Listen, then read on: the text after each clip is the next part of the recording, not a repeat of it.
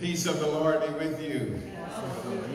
We are so glad to see you on this first Sunday of Advent. I just want to say a little bit about Advent before we get started this morning. The Advent for the Christian is the beginning of the church's new year. It is a period of spiritual preparation in which many Christians make themselves ready for the coming of our Lord and Savior Jesus the Christ. We get ready by celebrating Advent as a season of prayer, a season of fasting, and a season of repentance. We celebrate to thank God for Jesus, who came to us as a baby. We also celebrate his presence among us today in the Holy Spirit. And we make preparation for his triumphant return.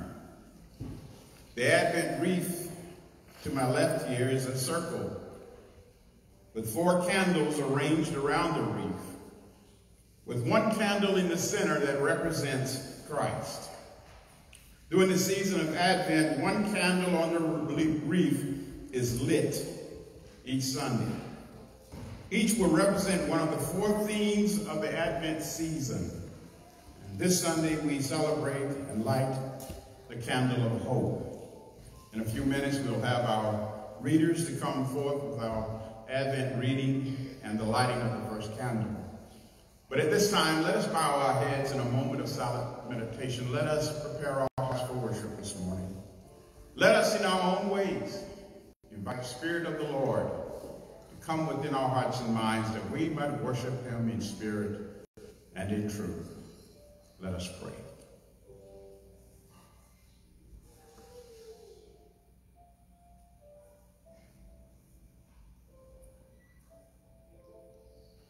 Amen.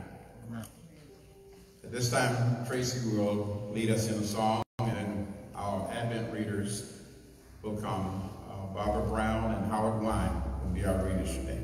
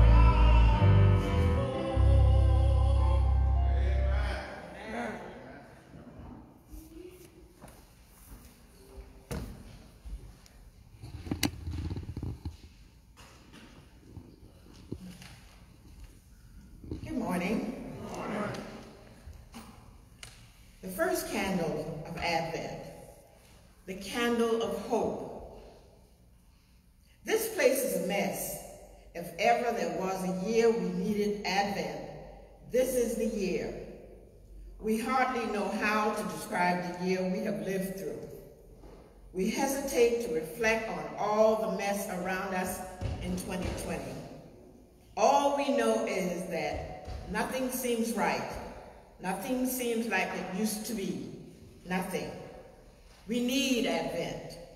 The prophet Isaiah cried out for us in Isaiah 64:1-9, 64:1. Oh, that you would tear open the heavens and come down, so that the mountains will quake at your presence. 64:2. As when fire kindles brushwood, and the fire causes water to boil, to make your name known to your adversaries, so that the nation might tremble at your presence. 64:3. When you did awesome deeds that we did not expect, you came down. The mountains quake at your presence. 64:4. From ages past, no one has heard. No ear has perceived. No eyes have seen any God beside you, who works for those who wait for him. 64:5. You meet those who gladly do right, those who remember you in your ways. But you were angry, and we sinned. Because you hid yourself, we transgressed. And 64:6. We have all become like one who is unclean, and all our righteous deeds are like a filthy cloth. We all fade like a leaf, and our iniquities, like the wind, take us away. 64:7. There is no one who calls on your name or attempt to take hold of you. For you have hidden your face from us and have delivered us into the hand of our iniquities. 64:8. Yet, O Lord, you are our Father. We are the clay, and you are the potter. We are all the work of your hands. 64:9. Do not be exceedingly angry, O Lord, and do not remember iniquities forever. Now consider, we are all your people. The word of God for the people of God. Amen. Good morning. We light this first candle as a sign of hope. Hope that you can meet us even in the mess of our world. Hope that you still see us, though we feel we are lost in the rubble. Let this light be the guide that brings us to Emmanuel once more.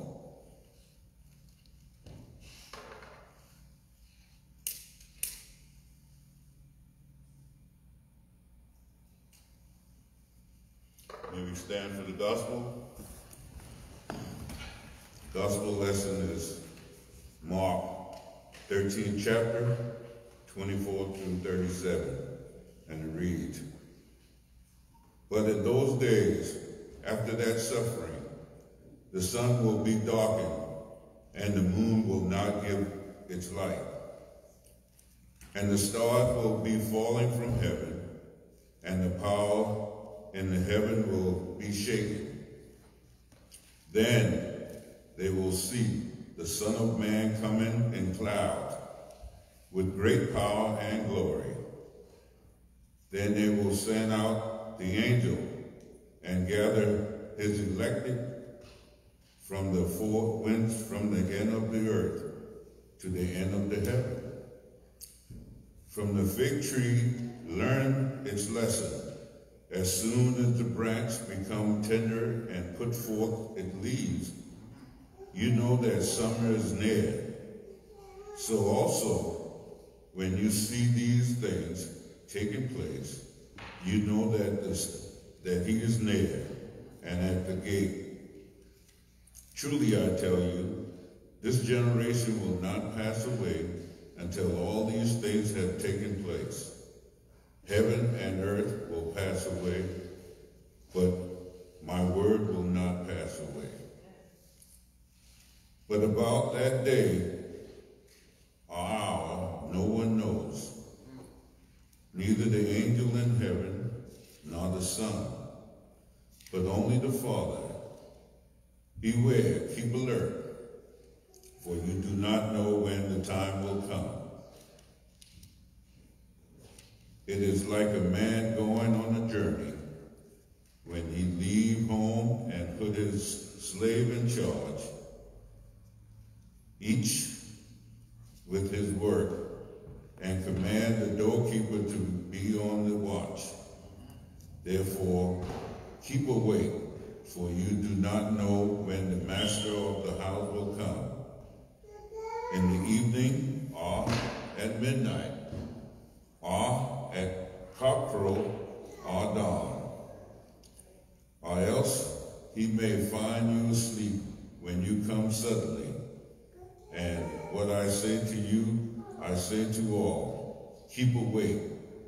The word of God for the people of God. Thanks be to God. O come, Emmanuel.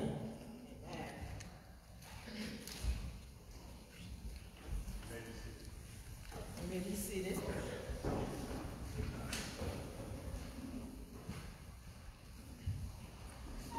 Thank you, Ms. Brown. Thank you, Mr. Wine. At this time, let us prepare our hearts for our pastoral prayer. And as always, we ask you to be mindful of those that are sick and shut in today, those that are hospitalized, those that are homeless in the streets, those that are locked behind prison bars, those that are going through bereavement, those who are lost in this lonely world, overcome by the things around them and the things that they see and the things that they hear. We ask that you pray for them all, as we also pray for ourselves. I know that there are people in your hearts and minds this morning that you're concerned about, and as always, we give you an opportunity to lift up those names that they may be included in all of our prayers. Are there any this morning?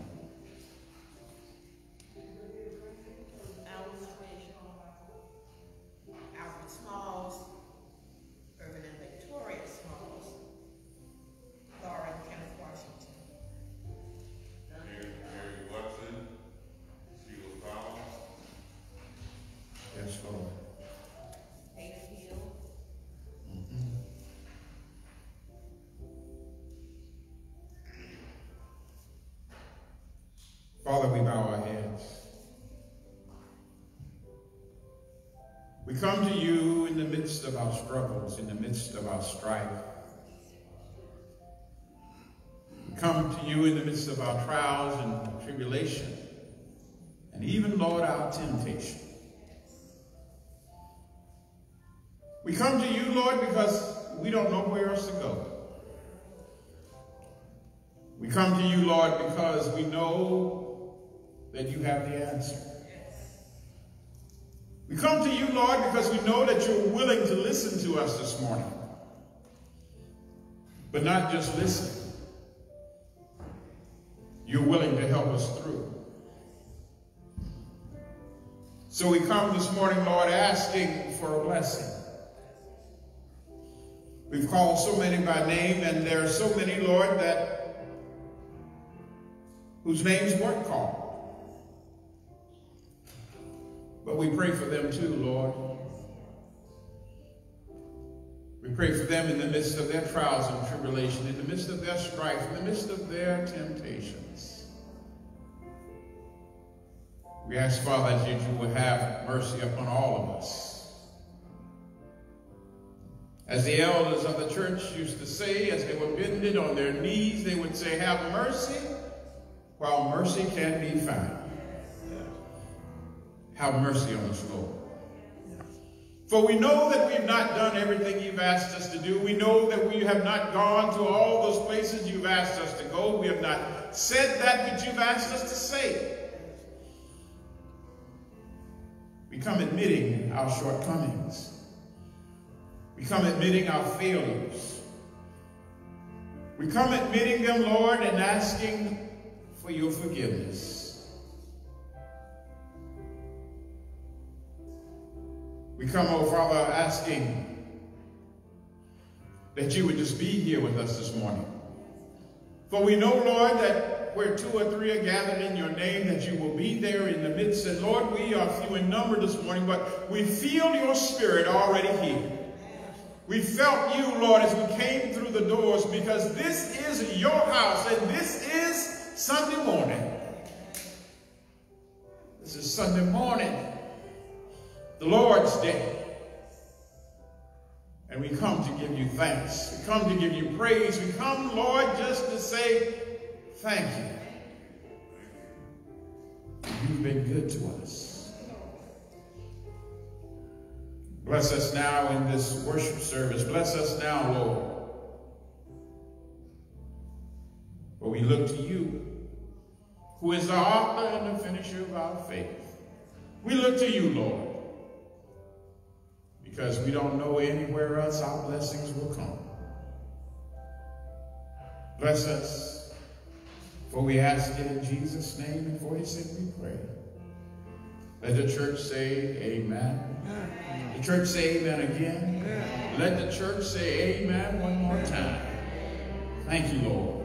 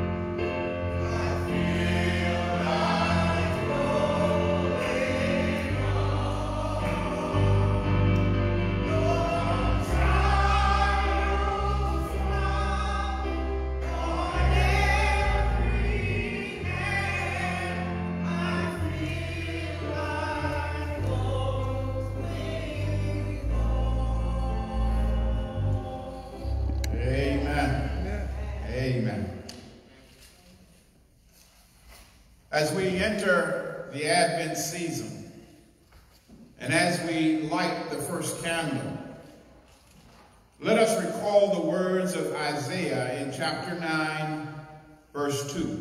Isaiah chapter 9, verse 2. The people walking in darkness have seen a great light. On those living in the land of deep darkness, a light has dawned. When Isaiah wrote these words, when he wrote this message for the people of God, Israel was at war with Assyria, and they were on the verge of being conquered, all because of their disobedience to God. This initial promise of the Messiah gave hope to those who thought there was no hope. For them, this proclamation changed everything. Now there was a promise of better times. Now there was a promise from the Word of God that filled them with hope. Have you thought about how we use the word hope in our daily lives? Every day we use the small word as though it's magical. We say things like, I hope it doesn't rain. I hope you feel better. I hope my children are safe. Those students that are studying right now are saying, I hope I can get an A in this class. I hope she likes me. I hope he likes me. I hope to make a difference in the world. I hope to get a raise. Today, what are your hopes? Is it for a better life? Is it for a better career? A brighter future for you and your family? Maybe some of us are saying right now, I hope this preacher got something to say this morning. Hope is a vision of better days. A vision so bright that it changes our present mindset.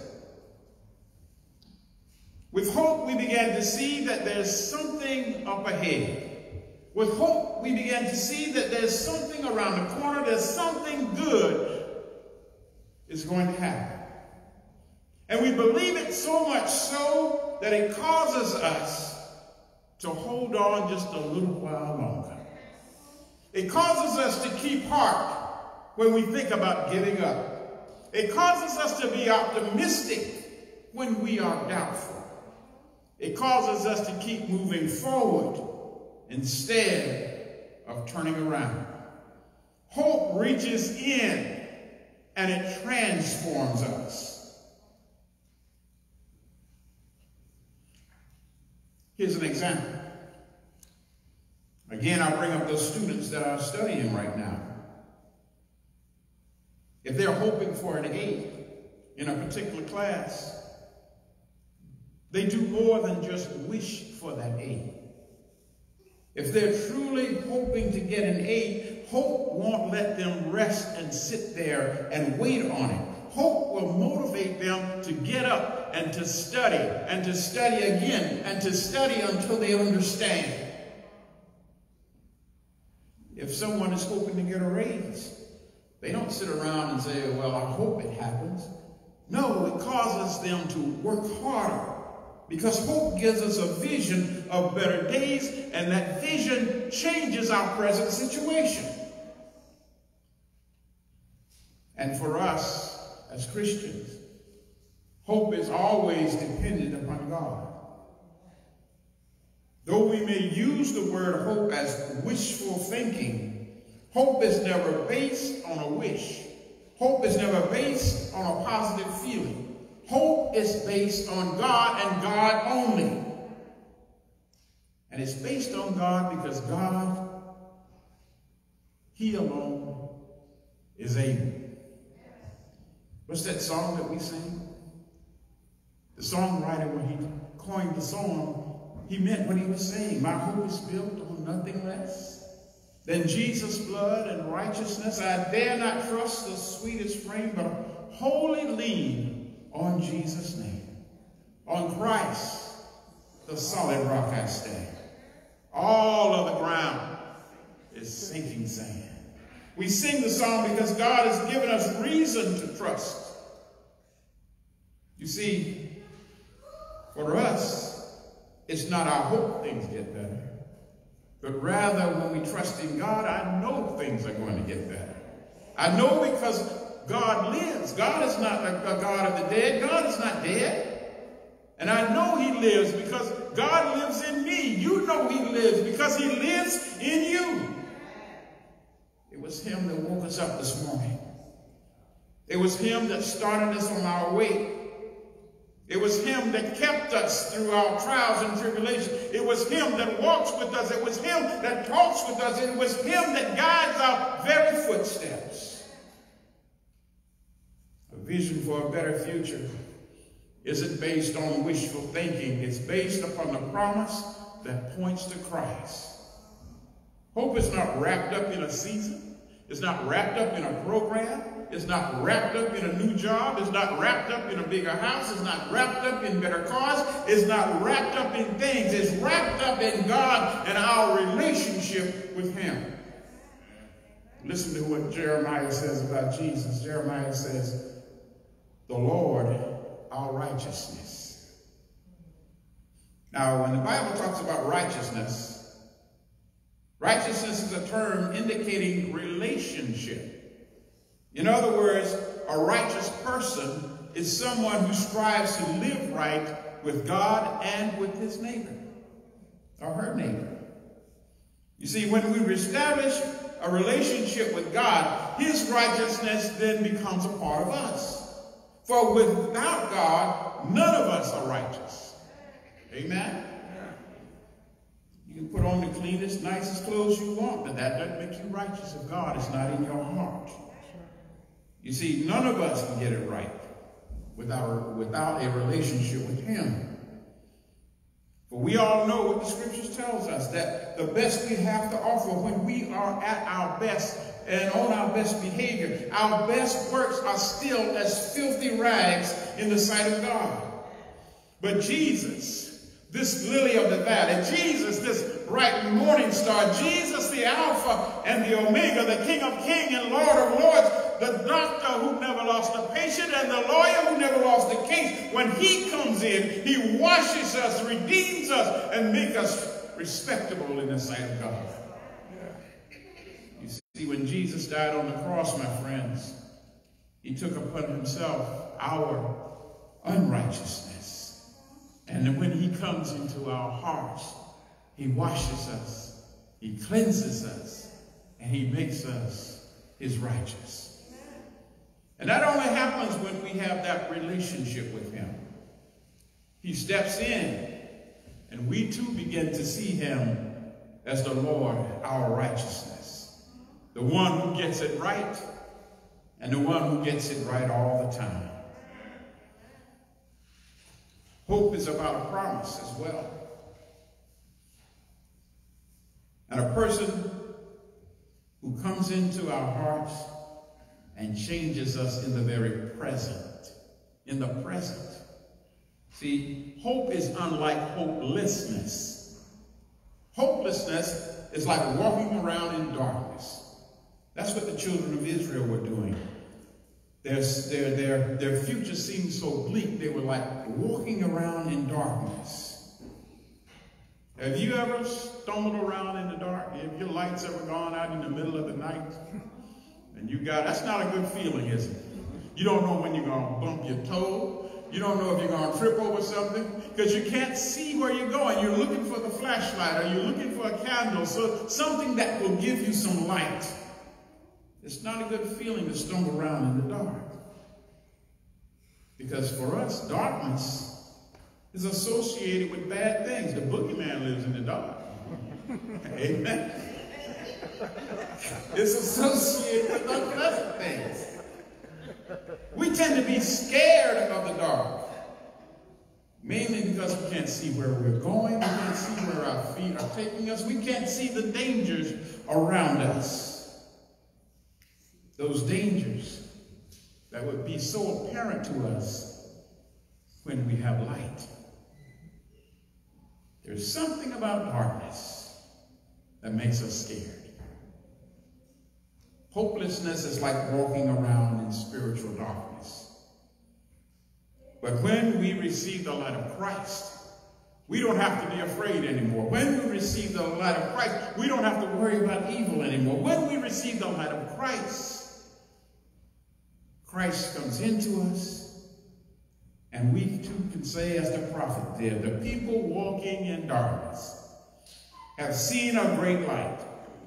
On those living in the land of deep darkness, a light has dawned. Today our world is filled with darkness. People all around us are making decisions that just don't make sense. All because they don't trust God. But we must not allow the despair around us to overwhelm us. We are to live in the light of God's promise, the promise of hope. For God is the deliverer, he is the burden bearer, he's the way maker, and he is still working in this world. God's light brings life. His light brings clarity. His light brings peace of mind. His light brings safety. It drives away the gloom and it brings in hope. And the darkness around us must always give way to the light.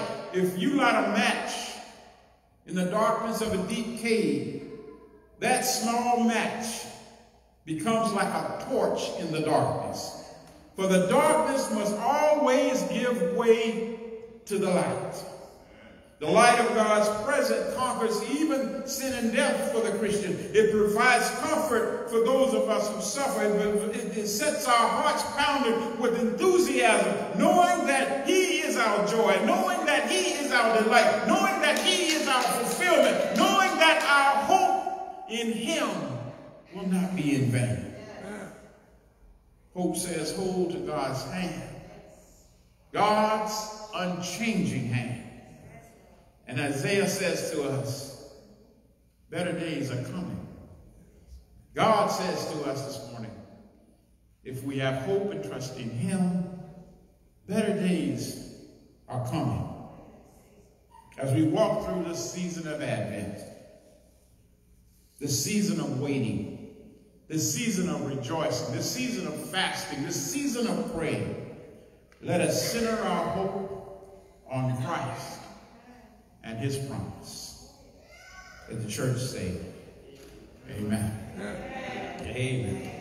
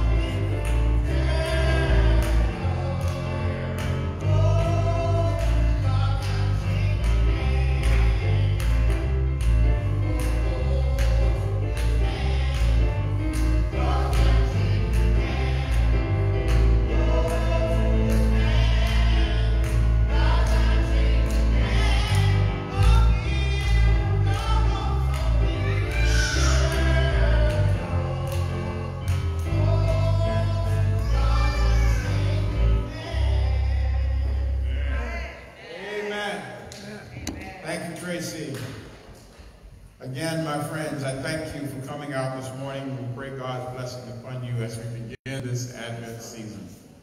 We have lit the first candle, the candle of hope. And we pray that God will bless you today. We pray that God will use you in some way to be a blessing to someone else. And with that, we say, may the peace of God be with you. Amen.